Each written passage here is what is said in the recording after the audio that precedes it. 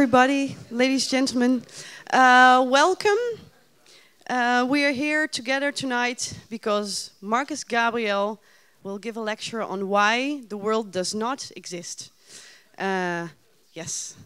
Markus Gabriel is a professor of theory of cognition at the University of Bonn. When he was appointed as professor in 2009, he was the youngest ever in Germany. I don't know what that really means, but it's we'll talk about the world and how that does not exist and unicorns do. Interesting. He will give a lecture first, and afterwards Kees Leinhorst, assistant professor of history of philosophy at this university, will do a short interview, and there will be plenty of time for questions from you, the audience. Let's keep it brief. A round of applause for Markus Gabriel.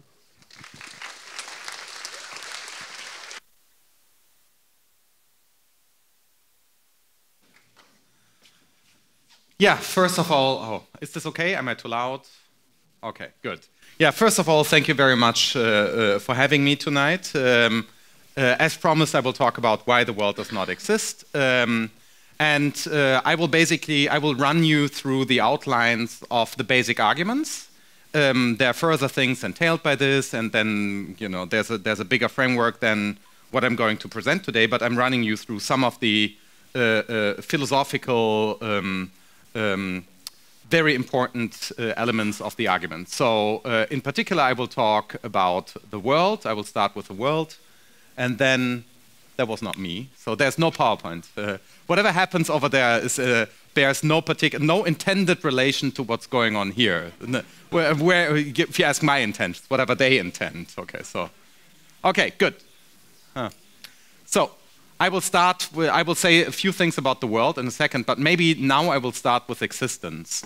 So I sometimes start with the world and sometimes with existence, and I usually do not talk about not, and the why is the set of reasons that I'm giving you. So why the world does not exist. Let's start with exists. Okay, now I'm back. So what do we mean when we ascribe existence to something? So let me define a few terms. By ontology, a big word, I mean the systematic investigation into the meaning of existence, if any. Okay, so if the word existence has a unified meaning, which I think it has, then ontology is interested in the meaning of existence. So it's not an analysis of language. Ontology is not somehow a part of a branch of the philosophy of language. We directly talk about the meaning of existence by understanding what existence means. This is what ontology is, in my view. And then there are, all sorts of arguments turning around the question of existence. I don't think that being plays any role in ontology. So ontology is, in my view, is not about being at all. I don't think that there's a meaningful question about being to be asked. I think being is a very confused and confusing term, which is why I will just talk about existence here. And I think that's what ontology is about. I contrast ontology with metaphysics. And what do I mean by metaphysics? I mean, again, you might mean all sorts of things by the word metaphysics, but here's the relevant contrast. Metaphysics in this context means a theory of totality. So metaphysics is a theory about absolutely everything. So if you do metaphysics, I mean, that is the age-old idea behind metaphysics. If you look at Plato and Aristotle, they will tell you that they can know everything, panta epistastai, by knowing its principles. So there the idea is exactly that metaphysics is a theory of totality, a theory of absolutely everything. And most philosophers have believed for millennia that the meaning of existence and the meaning of absolutely everything not only hang together, but that it's the same question. Okay, so if you want to know what it is for something to exist, then you are on some level or other committed to saying something about absolutely everything. Okay? And this is still with us today. Metaphysics has not died out, despite many attempts at killing it in the last century. Metaphysics is as prominent as ever. We live in, be it in academic philosophy or in our general worldview, we live in a metaphysical age. And it's metaphysical precisely because we have beliefs about absolutely everything in a quite literal sense. I will argue that that's misguided. So ontology is fine, metaphysics is bad. Okay, so there might be, again, you can attach different meanings to the word metaphysics. You can say metaphysics is something like drawing a principled distinction between appearance and being, or appearance and reality. Metaphysics is what goes beyond physics. You name it. But what I'm attacking is metaphysics in the sense of a theory of totality, which I also call a theory of the world as world. Okay, so that would be metaphysics, and I'm not doing that. And I'm giving arguments for why no one should do that. Okay, so I call this view also in my more technical moments, why the world does not exist. I call the view that the world does not exist also metaphysical nihilism. But that is just for philosophers, like that's just a big word so that my colleagues at the universities also respect my view. So I have different words for it. But it's the same view. I also call it the no world view. So what is existence then? So let me give you a number of examples of things that I think obviously exist.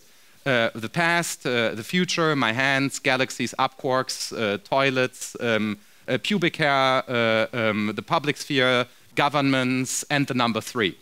But this is just a random list of things that exist in my view, and I will add moral values, but that doesn't really matter in this particular context, and it's harder to say what I mean there. So the other things I take to be obvious. But now you might wonder, but how can all these things exist? And if this looks like a problem to you, then maybe it looks like a problem to you because you're expecting that all the things on my list should somehow coexist. You don't only want them to exist, you want them to coexist. And let me tell you why you want that. Okay, I know your mind better than you do. Here's why I think you would want to do that. Because you might think that some version of the following argument, okay, has a hold on you. Here's the argument, and it's actually good until a certain step, and then it gets bad, and I will show you where it's bad. So let's start there. So imagine there's a particular object O, let's call it O1. And I tell you to find O1 for me. And now you ask me, okay, I'm going to help you, give me to find O1.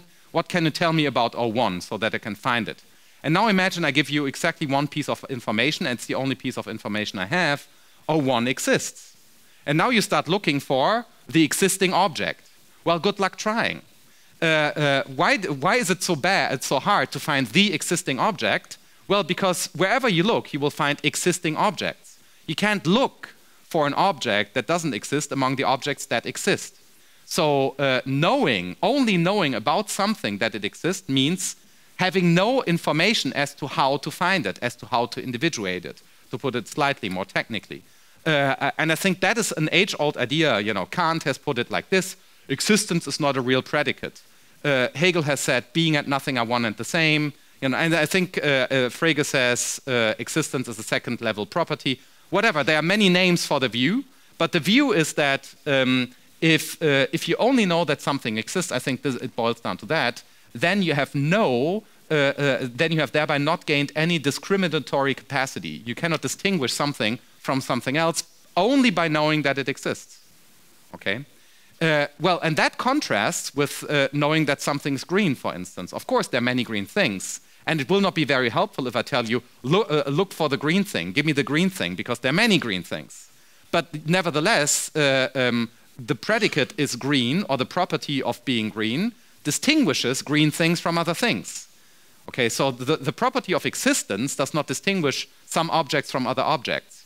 So let me give you a definition, and let's say that a proper property is a property, reference to which puts you in a position to distinguish an object in the world from another object. That's the default definition. So let's call this a proper property, because this is what properties are good for. They distinguish things from other things, or objects from other objects, in a not so technical sense of the term. So that's kind of easy, I think, to understand. Now, existence is not a proper property. That is the starting point. And I do think that hardly anyone, maybe no one, has ever believed in the history of philosophy that existence is a proper property. Many, and so do I, believe that existence is a property, but I don't think that anyone believes that existence is a proper property. Those are two different views. Now, what is existence then, if it's not a proper property? And let's say that here is what most people believe, I think. To exist means to be part of the world. You know, like if something exists, it's part of the world. This looks very natural, okay, maybe even as a definition of existence. But if that's your definition of existence, if you understand existence as being part of the world, whatever exists is part of the world, you will notice that you are now not describing an object as existent, but you are predicating something of the world. You're saying that if something exists, then this means that the world contains it. You're speaking about the world now and not about the object. So to say that I exist means to say that I am part of the world. The world has the property of containing me. Okay, that is the sense in which you go second order. You go one level up. Okay, you go from the object to the world. You go from a content to a frame. Or to speak a little bit of my language, you go from an object to a field. And Kant, for instance, has therefore defined, that's a quote from Kant's Critique of Pure Reason, the world as the field of possible experience. So this is where you already find the Feld möglicher Erfahrung. It's this metaphor. You already find the field metaphor there. Okay, good. So much for that. But here's a problem. What about the world itself? So if to exist means to be part of the world, and if to be part of the world involves having proper properties, such that whatever is part of the world differs from other things that are part of the world, then the world can trivially not be part of the world. Okay, because by that definition, the world is not an object within the world, by that definition of what it is to be contained by the world. But if your only concept of existence is to be part of the world, then you have to say that the world does not exist. Okay, you don't even need me for that. You're already committed to that. And this is driving modern philosophy. Kant is saying that, Habermas is saying that, Heidegger is saying that, and many other evil Germans are saying that. And they are saying that the world should exist, but it doesn't. Otherwise put, their theories are contradictory. But it doesn't come out because they're cheating. Let me give you a sense for how they're cheating. Kant says, it's really clear if you read the Critique of Pure Reason, and he explicitly says the following: the world does not exist, because by existence he means whatever appears within the world. Okay, existence is only predicable of what appears within the world according to Kant. So the world can't exist because the predicate of existence can never apply to it by the set of reasonings that I've given you, the set of reasons. So Kant buys all of this.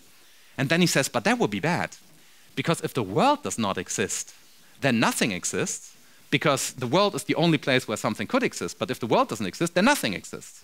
So Kant really believes that nothing exists. The philosopher Jacobi already said Kant is a nihilist, and he meant something else. But I think Kant is really way more of a nihilist than you could imagine. Okay, he's more nihilistic than the most radical Indian monk. Okay, so nothing exists. This is what Kant has to believe. But of course, he finds a way of cheating. Here's what he does. He says, the world does not exist, but maybe it schmixists. Okay, schmixistence would be whatever it is for the world that the world is doing so that it does kind of exist.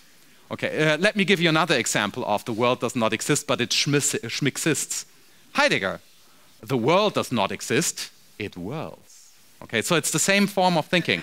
It doesn't exist, but it whirls. That's cheating. And here's Habermas's version, same idea. The world does not exist. It's a regulative idea. Okay, so, but if it doesn't exist, it can't be a regulative idea. You know, imagine I tell you, here's a regulative idea. Here's something that guides your entire cognitive life. Science. Okay, look for the round square. And then you can say, how can I look for the round square? It's an impossible object. It can't drive my activity. It's impossible. And so you can't say the world does not exist, but it's a regulative idea. That's cheating again. So that is a very widespread move in modern philosophy. Okay, so it happens all the time. So what did I do? This is how I came up with that idea. So I thought that, okay, so why is this a problem? So if existence is not a proper property, but a property of some kind of higher order, whatever it is, I will say something about this. Okay, if that's what existence is, then we only need to get rid of the assumption that there can only be one domain, which then has to be part of itself in order to exist. That doesn't also, you can just by set theoretic arguments in order to destroy that. There are all sorts of other reasons that I can go into in discussion if you like. So that world's gone. Why not just drop the monistic assumption, the idea that there is only one world which settles questions of existence? Okay, now just go plural, and the logical problem is solved. You don't have the problem anymore. What you have to say is the world does not exist. It never existed. It will never exist. It's not a regulative idea. It doesn't world. It doesn't exist. It doesn't do anything. Okay, so you just have to drop the world. That's the basic idea of the book. Okay, and this is part of the theoretical motivation. Now you might say, well, isn't that postmodernism? Or that sounds like something philosophers like Richard Rorty or Nelson Goodman maybe would have said, to just drop a few names. That sounds familiar. Maybe Heidegger said something like that in some moment of his. So, or Husserl, or whatever, name it. So this something, it somehow sounds familiar, okay? Once you get the idea, it sounds familiar. But what all these people have said, you can figure out why I differ by just answering the following questions. Would these philosophers have said something like the following? The moon would have been smaller than the Earth had no one been around to notice it, okay? And, or the number 3 would have existed, would have been the only natural number between the number 2 and the number 4, had no one ever had the concept of numbers. And you will soon see that most of the philosophers that sound pluralistic and like they have given up on the world will not be realists about the plurality of domains. They will think that, yes, there is some kind of plurality of fields, you know, but the plurality of fields only exists because we have manifold language games. So the idea will be something like, yes, art and science and religion differ, but not because art and science and religion are different, but because we treat them differently. So the difference between art and science is kind of conventional. You know, this is how we roll. I think Rorty, you know, would be saying things like that. I deny all of that because I do not think that the analysis of the meaning of existence is something like the analysis of human conventions or human language. I don't think that, I think it's just thinking. So I don't think that language stands in our way to pure thinking. So I think a lot of this was really misguided arguments of this form. And they were only there in order to believe both that the world does not exist and that there's a plurality of domains, without committing to the idea that really there is a plurality of domains. Okay, what postmodernism, in my sense of the term, was saying is that, well, there's a plurality of domains, but only because we make it true that there's such a plurality. And I think there would have been such a plurality regardless of what we think we are making true or not. So that's why I'm both, now you can understand this, an ontological realist, in that I believe that what I'm talking about is perfectly independent of the existence of a human mind. It would have been the case had there been no minds. I'm not saying there are no minds, or that minds are not important, or subjects, or subjectivity, or consciousness, or intentionality. I'm saying that the existence of this particular set of phenomena is largely insignificant. It's very important for us because we wouldn't be around, you know, like had we no minds, we wouldn't be around, surprise, surprise. But this doesn't have any ontological implications, I believe, okay. You only think that it should have ontological implications because you're still a metaphysician. You still want to figure out how, say, nature and mind relate to each other. But that is because there's the idea that there should be a domain of absolutely everything, and that domain should be coherent.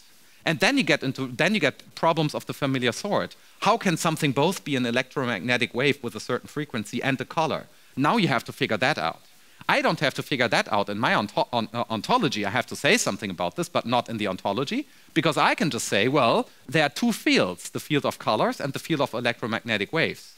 There are relations between the two fields, but I, for instance, don't think that the relation between the two fields is causal. I think it's nonsense to believe that electromagnetic wave cause colors into existence. There are all sorts of mistakes one can make there. It's a difficult issue. But I'm just hinting at certain things. So the world really does not exist in no form.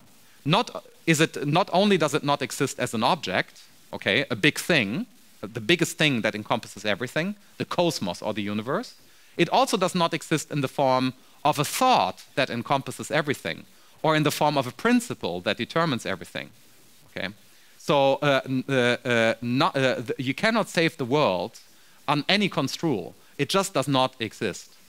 So many philosophers have tried to read my claim as me being committed to the Habermasian thesis where, oh yeah, Gabriel is just saying the world is not an object. He's saying it's a presupposition of discourse or something like that. No, I'm saying it doesn't exist. This is not Kantianism, okay?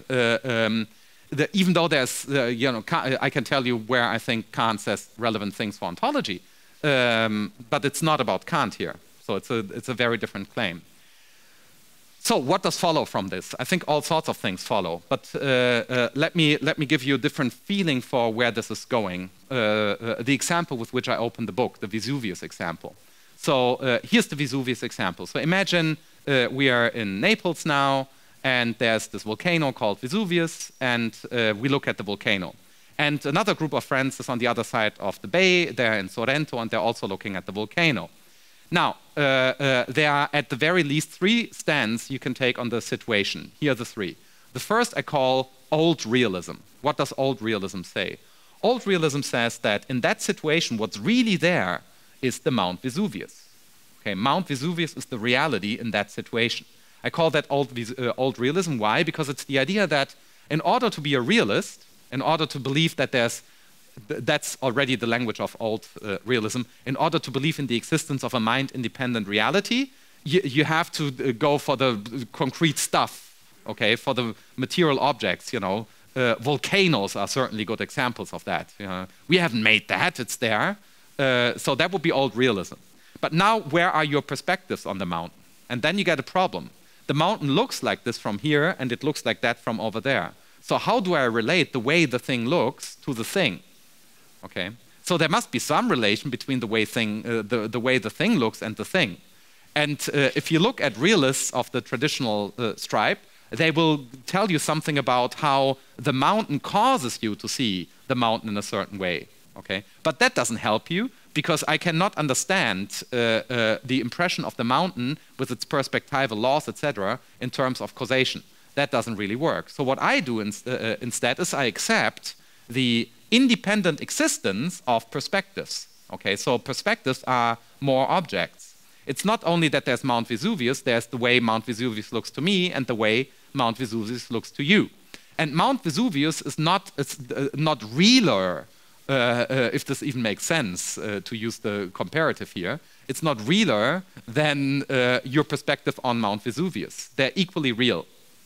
Okay, I call that view new realism.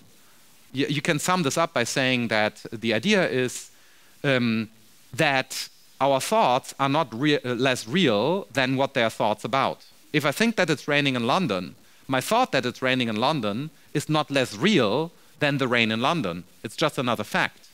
Okay, so thinking is not less real. Yes, thinking is going to get out. We're going to be extinct at some point, whatever. But that doesn't matter for questions of existence. Okay. Things are not more or less real depending on how long they exist or whatever. That is not an ontological problem. So instead of speaking about objects then and perspectives, I prefer to speak of a field of sense. That's the terminology there. And I define existence, here's a definition now, as appearance in a field of sense. So if something exists, there's going to be a field of sense within which it appears. What's a field of sense? Well, a field of sense, in order to understand the idea, let me introduce another allegory, which I call the allegory of the cubes. So imagine there are 3 cubes on the table, a blue, a red, and a white cube. And you ask an innocent bypasser, as I call the person, so someone not yet affected by philosophical reasoning, so a happy person, you ask a happy person, hey, Hans, how many objects are there? And a very natural answer would be to say 3. There are 3 objects on the table. And Hans will have counted the cubes, most likely. Okay. But now imagine someone who's like really into particle physics and absolutely obsessed by it, passes by, and you ask that person, hey, Erwin, Schrödinger, say, Erwin, how many objects is there? And then he will come up with a crazy number, n, a huge number, and you're shocked. And he says, yeah, of course. The cubes are an illusion. They're really only elementary particles of the form F, and you will get an entire theory of how there are really no cubes, etc. And you're already surprised. But now a third person comes by and you ask, how many objects are there? You're already confused. And the person says, one, obviously. And you're like, what do you mean? Turns out she's an artist, and Laura, say, and Laura sees this as a reflection on the colors in David Lynch. You know, blue, white, and red are very important for David Lynch's movies. He's playing with the American flag there. He's trying to deconstruct the American flag and turn it into the French flag, I would say. But that's my reading of David Lynch. But the artist would count all of this as just one object. It's one object. It's an artwork. So how many objects are there? And now you can say, we will never know. There are only ways of cutting up the objects. Who knows how many objects there are? And then you're Nelson Goodman. Okay, this is basically what Nelson Goodman says. We can't know. It's a meaningless question, etc. We have to cut up things, and we can't even say that there's something that we cut up. This causes, and then you get all sorts of difficult problems, and it sounds interesting, but is misguided. So what I would say instead is, well, look, objectively there are 3 objects and 1 object and n objects. It depends on the field of sense, so there's no contradiction. Let me give you another very simple example. I believe that there are witches, but there are no witches in the Netherlands, or in Germany, or in Hungary, or in Spain. But there are witches in the carnival in Cologne. So I see witches all the time. Depending on how you interpret the movie, there's a witch in the Blair Witch Project. That's contentious. You can read it differently. So let's take Goethe's Faust, or Macbeth. Okay, there are witches in Goethe's Faust. So I think that it's not a coincidence that in a lot of languages, our expression for existence is locative. Okay, to exist means to stand out.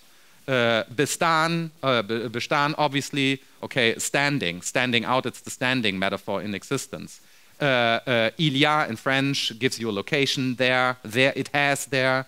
You find the same in classical Chinese, yo. Modern Chinese is easier, it's as if they used my ontology. They say it's wen zai, which means to be contained in. Okay, that's exactly the meaning. But that's a longer story how that got into language via Japan and Heidegger. So that's a direct linguistic influence.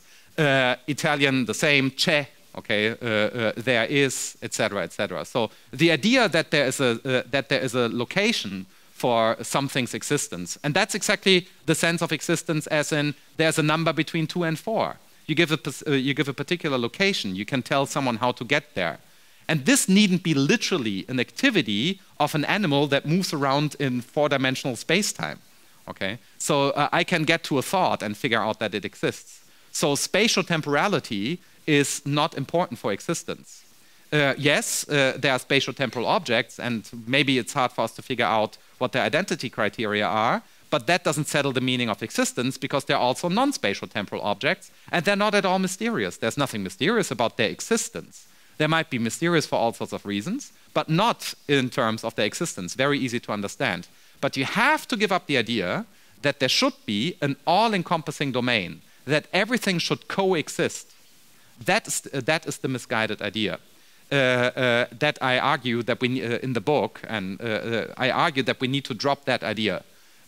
We need to disentangle ontology from metaphysics so that we can have a new methodological framework in which we conduct philosophical research. Why? Because a lot of philosophical questions in contemporary philosophy assume the existence of the world as a background for the entire activity. You know, such as when people say, how does mind fit into nature? Now they're looking for an all-encompassing thing, it, and they wonder how mind and nature fit into it. But it's going to be there. So there's always going to be a worldview in the background. Often it's implicit and tacitly assumed. But that's terrible for philosophy, because if your major term that's doing all the heavyweight lifting in your theory, okay, turns out to be an empty name that doesn't refer to anything, okay, and that's kind when it comes to the word, the world, I think. It's worse, not just an empty, it's not even an empty name. If you ask me this quote, you know, what would you say, the world, about the world? I think the word the world means as much as the following. Nothing, it has no meaning. It's only an illusion. It's interesting how the illusion got there. Let me just hint at that, and then I will end, and we will move to the interview and Q&A session. I think the world was created by, in the so-called axial age, as Karl Jaspers puts it, so by the pre-Socratics and the Chinese philosophers and other people. So they created the world. Literally, creation myth created the world, if you like. And what happened was that what Sigmund Freud has famously called our oceanic feeling, the feeling of belonging to something bigger that's already there, that our oceanic feeling somehow, ran amok. That's Thales. Okay, when he says everything's water, that's exactly that. Okay, and he wants to go back to the uterus. Okay, when he was still in tune with things, everything's water. And on that level, okay. So and then Parmenides, who had a more abstract sense for things, he said, well, let's not say water, let's say being. Everything is being. And but it's the same idea. You draw, as it were, a huge circle around everything, okay, a sphere, as he puts it.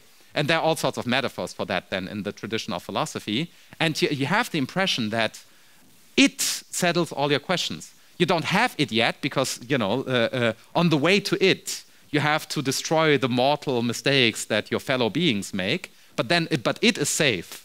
What I'm saying is that there is no it, okay? That it has to be dropped. It was just a mistake made mostly by Parmenides, okay? So this is where things get wrong. And it's a contingent mistake.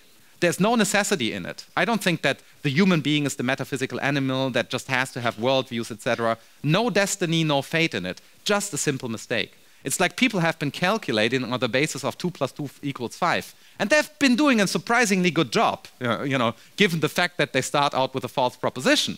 But I think it's absolutely time to give that up, because it's very harmful for contemporary humanity, I think, to have the idea of a worldview. We live in a time in which we think, at least, it's perfectly inadequate, but in which we think that there's something like a fight between science and religion for the right worldview. As if worldviews were fighting right now. So there would be different beliefs about how absolutely everything hangs together, and now we have to figure out which one is the right one. And I think they're all equally false, okay? But in the book I also argue that neither religion, nor art, nor actual science is a worldview or should have one. It's absolutely dispensable. But if we give it up, we will have to look at things quite differently. The religion versus art versus science versus philosophy versus whatever else you want to have on the list will look quite differently once you give up the idea that there's exactly one domain where everything hangs together. And it's certainly neither the cosmos nor the universe. None of this is relevant on that level of analysis, and it's absolutely time to give it up. And I've only presented you some arguments for this. There are more, of course. This is how philosophy works, and you will have some objections to some things. But the very least that I want to get across is that the idea that there should be such a thing as absolutely everything, okay, there's so much pressure on that idea that it turns out to be untenable. Okay, from a logical point of view, good luck working it out. Okay, some people have tried, but then even if you settle that, there will be the entire ontological problem that I've only touched upon today. So I think that the concept of the world is really profoundly hopeless, but it's central. Just look at famous philosophy book titles, Mind and World, for instance. Like most philosophy books have world in their title, Mind too. But the others say that it exists. So everybody says something about the world, and no one usually tells you what it is. And that's remarkable by itself. This got me to thinking about the world. When I bought Mind and World for the first time, I was like, oh yeah, interesting. I don't care so much about mind, but I want to know what John McDowell, who has written this book, has to say about the world. Turns out he doesn't say anything about the world. There's one thing he says about the world. It's the totality of states of affairs, quoting Wittgenstein. But he doesn't tell you how he interprets Wittgenstein. That's very difficult to say what Wittgenstein might have meant by this. But he just drops it. So it's an entire book about mind and world, but you don't get world. It's like that. Imagine you buy a book about Italian cooking. And the book is about all sorts of Italian things. Okay? It's about Italian architecture. It's about Italian medicine. But it's never about cooking. Okay? And I think that you would have very good reasons for being disappointed. So I will leave it at that, and I look forward to interview and discussion with you.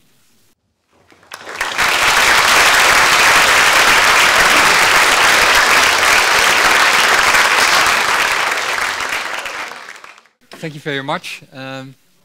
I very much like your psychoanalytical destruction of ancient philosophy, by the way. But we're not going to speak about that. We are here actually. I think it was only mentioned very briefly, but I'm going to mention a little bit longer because of this. This is the book. That is the Dutch version of it, which you can actually sell. We are a merchant nation, as you know, so we're going to talk business first. You can sell the Dutch translation after the lecture over there, and you can actually buy. And sorry, buy. Sorry, you sell it. Yeah, I sell it. You buy sorry. it. That's the game we're in. Yeah, okay. And you can actually maybe you have a different economy here. I don't know. you would think. And you can actually buy it at a reduced price of 20 euros instead of 22.50, and you can get Markus' autograph. He's going to sign, so I would ask you to buy it. We have the translator here has done a wonderful job. Huub, can you sort of write? Huub Stegeman has translated for Boom. Boom people are here as well. So we're very happy with that. And there's the unicorn. We're going to unicorn. Oh yeah, I haven't said anything. You like about it, don't you like it? Yeah. I love it. Yeah. I love. It's a great cover. I like it better than the German cover. But let me say just one word about the unicorn. You know, I always say unicorns exist. One of my examples. And here's a proof. The movie The Last Unicorn. So any interpretation, you know this movie, maybe it's a child movie. Anyway, so the plot is this: there's only one unicorn left, and it's sad. And then blah, it does things, whatever. I don't recall any more details, but it's about the last unicorn. Okay, so and now you might say there is no unicorn in The Last Unicorn, but say a cleverly disguised pony who pretends to be a unicorn. But there's no evidence for that interpretation. So on any reasonable, rational interpretation of the movie, there's a unicorn in The Last Unicorn. And by my definition of existence, for which I've argued, there then is a unicorn, okay? Because for matters of existence are not settled by provincial questions such as what is part of our universe. Our universe is only an ontological province. It's impressively big, but from an ontological point of view, it's infinitesimally small. But here's my question. I have a moral objections against this because you're discriminating evil ponies. Yeah, I am. Yeah, because, no, I'm serious. Okay. Really. Because why does your theory? Can your theory really allow you to say that it isn't? There might be a possible world in which there are evil ponies, and these evil ponies might have somehow cleverly got themselves into this movie. And they're dressed up like unicorns, but they aren't. Yeah. How does your theory not allow for? Why does your theory exclude this? And I think second question. I'm maybe asking too many questions in one. Let's just start with this one. Aren't you discriminating evil ponies? And is your theory actually allowing you to exclude this possible world in which evil ponies dress up like the last unicorn and are, apart from the fact that I would be, given that the world skepticism, I would not put it in terms of possible worlds. Yes. But that does not really matter for your question, so I can rephrase it, and then that's really, that doesn't carry the weight. So I think the question is something like this, but how do you know this? That's, and then I would say, well, that's my interpretation of the movie, and it's defeasible. I might be wrong about that movie. But then I would go for the coloring book that my students gave me last Christmas. It's called Unicorns Are Jerks.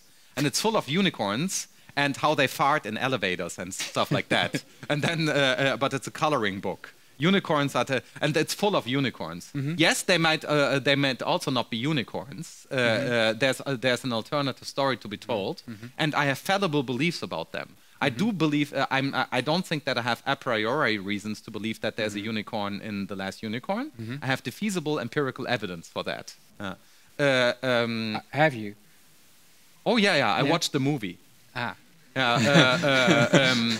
is defeasible empirical evidence for the existence of unicorns, and also for the fact that they're not dressed up evil ponies. Yeah. That's why I say defeasible. So I mean, I think you're raising a question that comes to people's mind a lot when they read this. Say yes, whatever. On some level, I tend to agree. But what about the knowledge claims in the book? I claim to know all sorts of things, like television is the best art, and like I claim all sorts of things there. And how does he know this? You might wonder, because I don't give arguments for all of this. And here's how I think about knowledge on this level. I think that whenever we know something, we will have defeasible grounds. We will have good grounds to know something if we know something. Now, in the case in which we really know something, the good grounds are the facts. In the case where we don't know something, the good grounds are only the good grounds. Let me turn this into a very simple example, then you see what I mean. So imagine I believe that I have a hand in front of me on the basis of I feel my arm and I look at it. And now you're all looking at it and you're like, poor man, you know, you see that I have an amputated arm, and everybody knows that never mentioned to Markus Gabriel that he lost his arm, and that I have this phantom hallucination, everybody knows this, etc. Okay, so this is a possible scenario. So how do I know that I have? And now I want to say in the good case, let's call the good case the one in which I don't have an amputated arm. I think it's the good case. And so in that case, the fact that there is an arm in front of me is the ground for me knowing it. The ground is the thing in that case. It's not a mental entity. It's not that my reasons or my grounds are in my mind. In this case, the hand itself is my ground for believing that there's a hand. But then I think you can get to the reverse question. How can you determine the facts if facts are situated in these fields of sense, Zinvelden? How did you translate it? Zinvelden. So you don't want to be a postmodernist. I'm going to talk about your enemies. I'm going to ask you about your enemies pretty soon. But so you don't want to, as far as I can see, you consider yourself a realist. You're also not a relativist, I think. But if there are these different sort of fields of sense, I might say, in my field of sense, this guy there, I'm sure I have very good grounds to assume that that's your evil twin brother. And you might say, I don't even have a twin brother. In my, you know, in the family I was brought up, there was no twin brother, so not even an evil twin brother. How do you escape that kind of thing? How can you talk about facts if they're situated in fields of sense, and these fields of sense are infinitely plural? How about facts then? How do you account for facts? Well, for facts in general, it's easy. But for there's this argument in the book and elsewhere, which I call the argument from facticity. The argument from, but I will relate this to what I think is the tough core of your question. So here's the argument from facticity. It goes like that. So imagine. So first of all, what is a fact? Most philosophers say fact a lot, and then they never tell you what a fact is. Here's what I think a fact is. Here's a definition. A fact is something that is true of something. So it's a fact that the moon is smaller than the Earth means it's true of moon and Earth that they stand in the following relation. The moon is smaller than the Earth. So a fact is something that is true of something.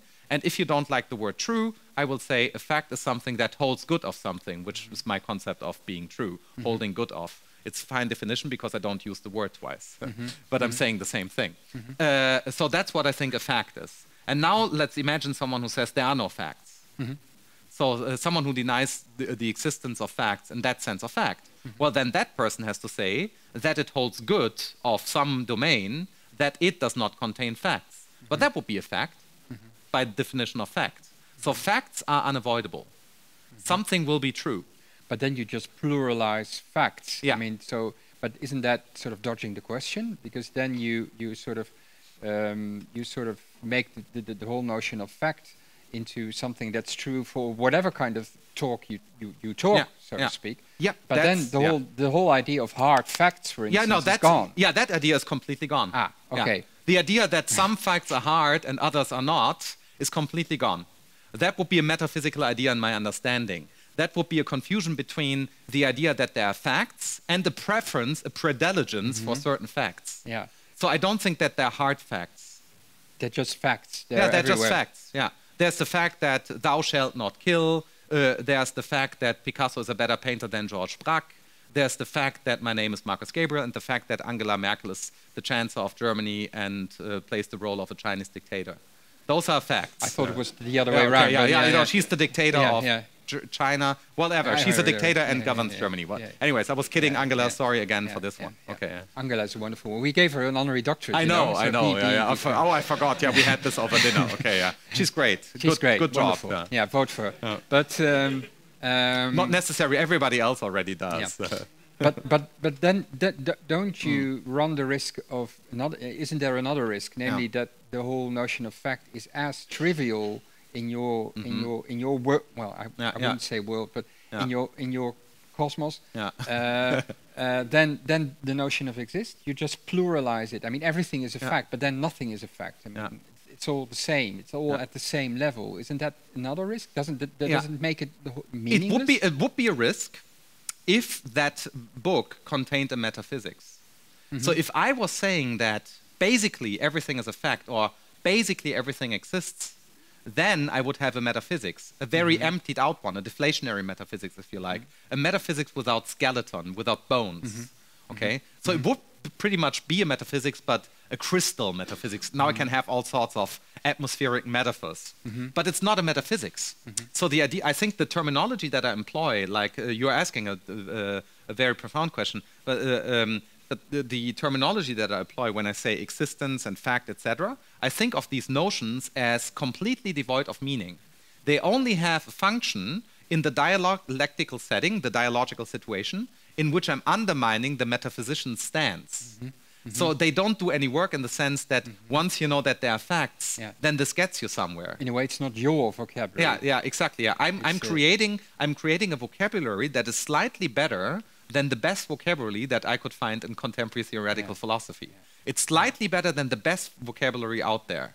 But then you kill it. And then I kill it. I improve a little bit, and then I add 1 + 1, and the thing breaks down. It's an adversarial philosophy. Yeah, that brings me to the last question before we go sort of get to questions. And that's, I mean, one way of understanding your story. I mean, you went through it very quickly. People can read it in the book. But one way of understanding what a philosopher does is to understand who he's angry with and why he is so angry. So usually it's the anger that gets you going. Who do you hate, and who or what do you hate, and why do you hate him or it so much? I mean, who or are maybe you? her. Or her. Leave it open. I don't want to be gender biased about who I hate. Sorry. Yes. Evil ponies, that we know, but evil ponies are you don't like unacceptable. Them. Unacceptable. But apart from evil ponies, who or what is it you hate and who you set up destroying in your book? I would say that ultimately they play different roles in the book, and if you read the book, it's written in such a way, and that's important for me, that everybody can understand it who puts an effort into it. Okay, so it's as jargon-free as I could possibly write it, because I think that philosophy should have this form. For me, clarity is the highest virtue in philosophy. It's Klarheit vor Wahrheit. I think clarity is more important than truth. I don't care about truth ultimately, as long as it's clearly laid out. That's what I like about philosophy. Now I have 3 more questions for you, but go on. But let me come back to this. So the 2 people that I hate most are, and now I don't give you names, it's not my mother, so are the physicalist and the German Geisteswissenschaftler. Let me tell you who they are.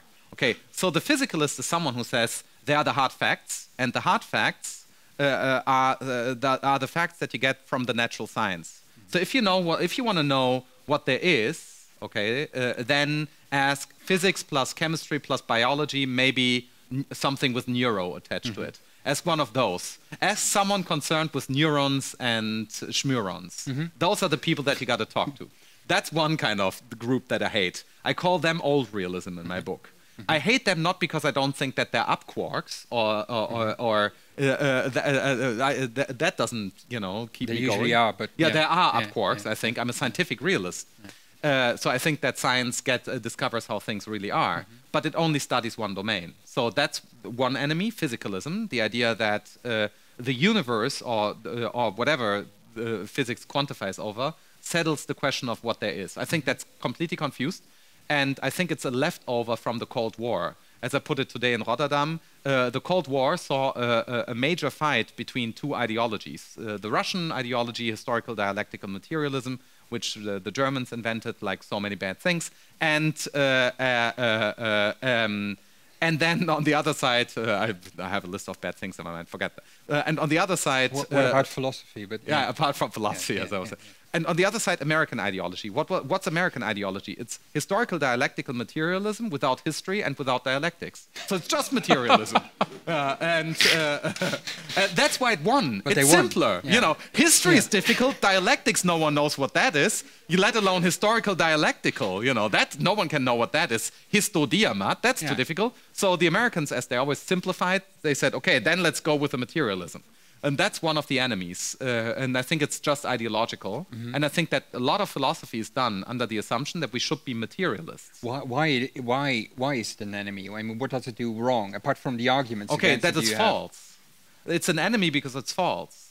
Yeah, but I mean, many things are false. I mean, why is this specific falsity so bad? I mean, because it structures. I think it structures our society in a very, very profound way. You know, first of all, it structures the way that research funding is distributed over universities. You know, and where's research funding come from? It depends on the country. But here and in Germany, it's tax money. So some of the money that someone steals from me every month in order to distribute it does not go to the homeless children and whatever people who are in need of it. Okay, a lot of this goes to people doing research in light of the assumption that they're identical with their brain, you know, the Dick Swabs of or in light of the idea that there really are no colors but only electromagnetic waves. So a lot of they take my money and spend it for a false idea that is arguably false. So that is, I think, a good reason. Yeah, but still, okay. But the governments, especially our government, not only Angela Merkel, sponsors lots of false ideas. But why is this particularly false idea so bad? Why is it so wrong? Because I think it's structuring contemporary philosophy. So most of contemporary philosophy is done in this framework. The philosophical word for this is most of the time naturalism rather than materialism. So most philosophy is done under the assumption that naturalism is somehow the guiding principle. And if you catch me in my theological moments, you have them. Well, maybe, you know, like I can. I'm just trying to get the religious people on my side for the Q&A. But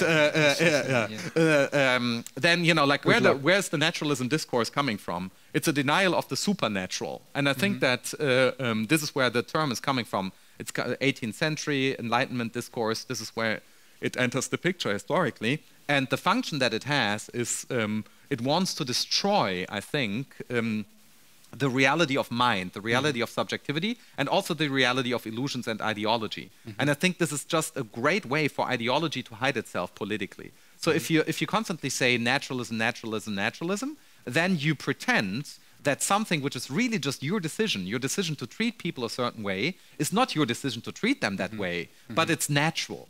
You know, like think of the evolutionary accounts of the origins of moral values. Same shape. You know, I shouldn't kill you because some other monkey also wouldn't kill you. You know, I don't kill. It's not that I refrain from killing you because now I know that the other monkeys also don't do it. I refrain from killing you because it's true that I shall not kill you. And now, so we now know what the enemy is, who he is, and now, so the world does not exist, and this helps beating the enemy. Can you explain again why that is an answer to the naturalist, why to the Dick Swab and I am my brain and that kind of stuff? Because I think that the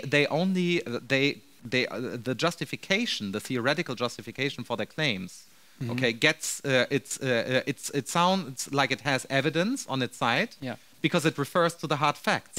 So the picture is there's a world. The world consists of the hard facts. And if you can uncover the structure and you're the scientific expert, okay, then you're responsible for that. I think it has, now I can, it has a certain form. You know, it's like you want to have the expert who tells you what things are. It's actually very helpful because you get rid of your own freedom, which I think is what drives people most. I think most of human activity can be interpreted as so many strategies of avoiding accepting that we're free and responsible and that we're just the assholes that we are. And that this means that we should get better. I think a lot of human activity is centered around avoiding that insight. The problem with you is every answer generates 3 new questions, but I'm no, that's very good, but we'll get to the audience first, so I'll keep them in reserve. Okay. We're going to have a little experiment for Soeterbeeck wise, because usually you get to ask questions at the end, but you will get your moment of glory now. We're going to get a few questions from you. They will actually be projected, and then we go from there. We go. Okay. You can answer them from there. I'll sort of rephrase them. Is there the microphone? It's ready. Wait until you get the microphone. Ask a short question. I will rephrase the question, and the question will be typed real life here. I think the gentleman over there.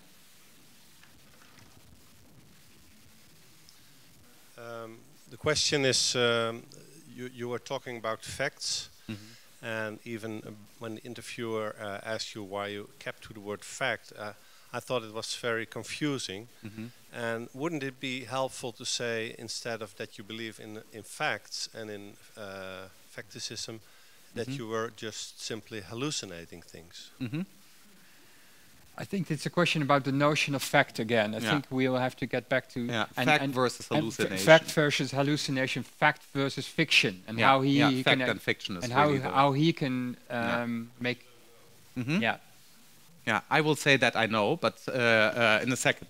Yeah, distinction between fact and fiction. Yeah. Okay. I think that. No. Okay. We're collecting all the questions. Okay, I see. You have time to think. You can think now. Oh, I love that. The gentleman over here, and then the gentleman there. All right.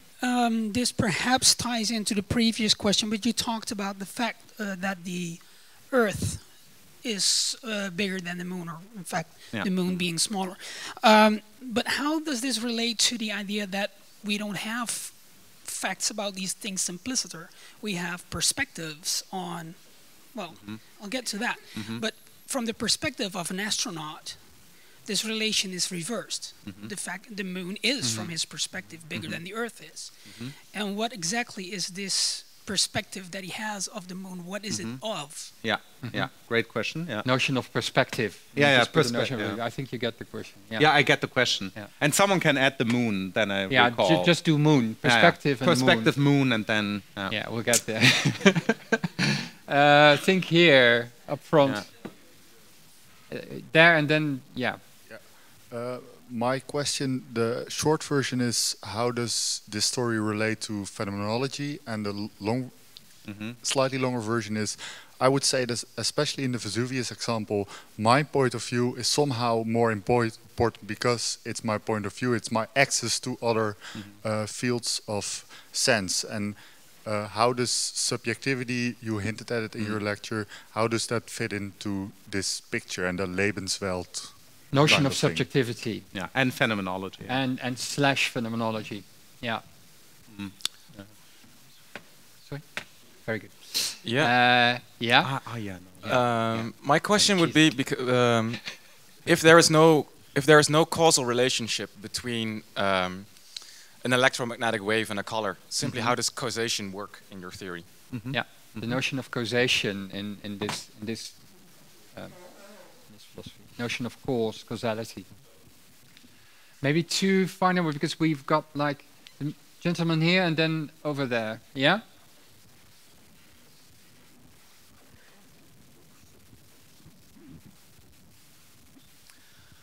Hi. You have a persuasive argument for that the world does not exist in the sense of a positive definition as something and all-encompassing. Can you speak in the microphone? Yes. Yeah. What about a negative definition of the world as something that is set opposed to the subject? Yeah. Okay. Have you got arguments against that? Is that yeah. Yeah. You mean that he should allow for that, or? Well, he doesn't mention it, but yeah, his thoughts about it. Okay. Yeah. And then I think we had a final question there. Yeah. You already got the mic. Yeah. Yeah. I also kind of, with my question, wanted to see if there's a way to save the world. Why would you? Yeah, because my question actually is, I saw also your video on TEDx, And my question is why, I know why you're so upset with the notion of the world, but the sense fields do allow for almost everything to exist. So couldn't I just say, well, I saw a movie about the world? Yeah, And there is a movie with the title, a Chinese movie. Yeah, yeah. so, which is Chinese for the so world, is, yeah. is there a problem Yeah, with the notion of the world? He does apart not only from discriminate evil ponies, but also the world. You mean? Yeah, you You're- discriminate the world, and apart from what maybe Plato or someone meant by the world once, maybe we can still give it some meaning. Yeah, well, why do you deny the world? I mean, couldn't you say that there is a Zinfeld in which the world has a meaning? Okay. Yeah. A classic. And can you get that? Okay. Let's start. Oh, we have the problem. I think the first one is a very, very crucial one. I think in your theory, where you say there's no hard facts, we now know why you say it's directed against indeed the likes of Dick Swaap, naturalists, people who reduce us to particles or to neurons or whatever. But if there are no hard facts, if everything is fact, why? How can we then make sense of the distinction between fiction and fact? And I think you should, because we should still be able to I should be able to tell you, no, now you're fantasizing. This is not true. This is fiction. But if fact is anything which happens to be in some sort of Zinfeld, how then can you distinguish between fact and fiction? I think it's a very important question. I think that let me start by answering by arguing that the fact-fiction distinction is not substantive but functional. Here's what I mean by this. So a substantive distinction is something, that once we grasp it, we know something about that which the distinction applies. So you could say that the fictional objects, I know something about fictional objects if I know that they're fictional. They're fictional objects. Okay, for instance, or fictional characters. I know something about Faust. He's a fictional character, and now I discover something about Faust. And we think that this is the right way of looking at fact and fiction because we have examples in mind, such as someone hallucinates something and turns out it's false. So when we say fiction, I think it enters our language because we want to draw that particular kind of distinction, a form of error that is not quite an error. A well-grounded form of mistake. That's kind of what we associate with that. But now I don't think that the fact-fiction distinction is substantive, but merely functional. Here's how and why. There is embedded fiction. So imagine Faust hallucinates something, which he does. He hallucinates a lot. Arguably, on some readings, he hallucinates everything after he gets the drink by the witch in the witch Hexenküche. So in that famous scene, from then on he starts hallucinating, certainly does.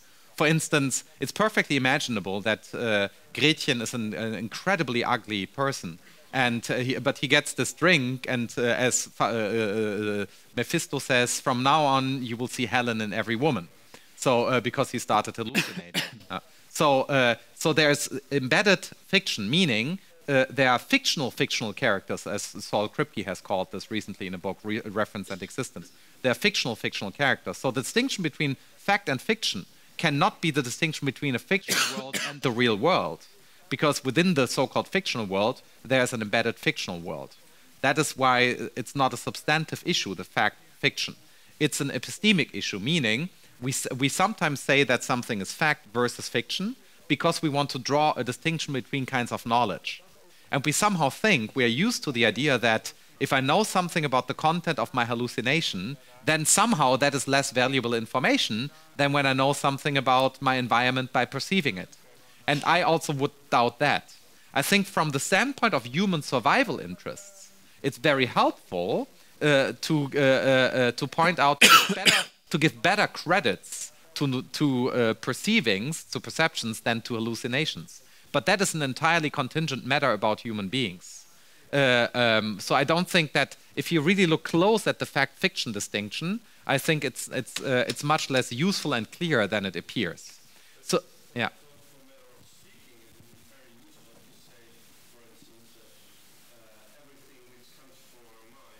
Yeah. That's what I do think. Yeah. Yeah. Yeah.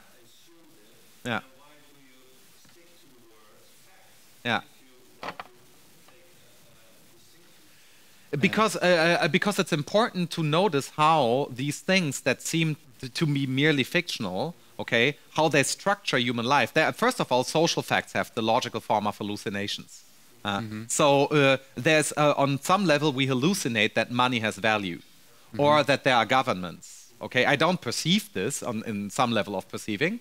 So these illusions and hallucinations, or let's call them illusions and have this be a very broad category. There are many distinctions to be drawn, but let's say we have a good understanding of that. Then I want to say they're as real as it gets. And for human life, they're even realer than most of the so-called hard facts.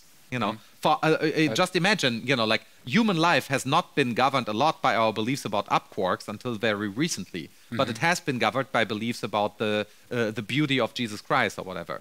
Or this is just one example out of many. So I think ideas, if you like, even wrong ones, even illusions, are very powerful, causally powerful. But do I get you right? So isn't this in a way you could say this is back to, let's say, anti-psychiatry of the 70s, that the whole notion of, for instance, being realist about facts, about sanity is a construction? Is that what you mean? Because it would end up any hallucination is just not at all. So where exactly do you situate yourself? I think that our mental life consists in part of hallucinations and in part of perceptions, and sometimes think that things that we take to be perceptions are illusions, and the other way around. So I think we're nicely anchored in reality, if you like, although nicely anchored.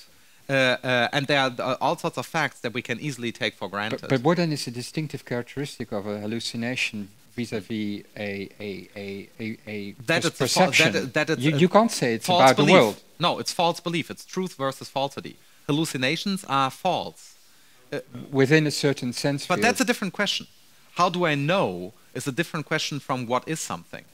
So, and I see that this will always come up, but it's which is why in many of the questions. So, sorry, the problem is we're recording this and you don't have a microphone. So well, how do I know what is a fact and what is hallucination? Well, by the ordinary ways. Let me tell you a story, which I call the gorilla argument. If you don't think it's an argument, then just call it the gorilla. Here's the gorilla, and